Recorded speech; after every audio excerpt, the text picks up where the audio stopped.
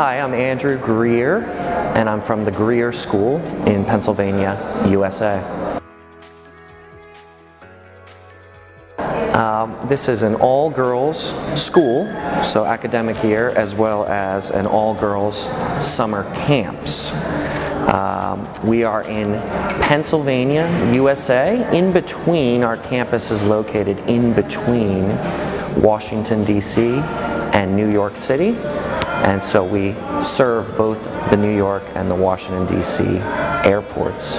We are ages 12 to 18 at the school and 7 to 17 years old at the summer camps. It's fully university preparation for international students. We have English instruction or ESL options. And our specialty extracurricular programs are in horseback, dance, visual arts, and the theater. Just that, what I mentioned before, it would be our extracurriculars.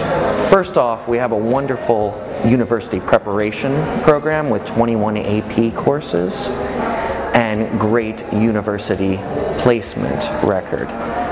But what differs my school mostly is being an all-girls school. We have activities that you wouldn't find in hardly any other schools.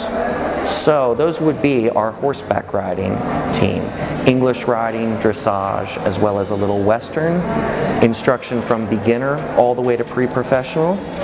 Next, the dance, and by that I mean ballet, tap, modern, jazz, hip-hop, can just be recreational, or it can be up to the pre-professional level of instruction. Lastly would be the arts, visual and performing arts.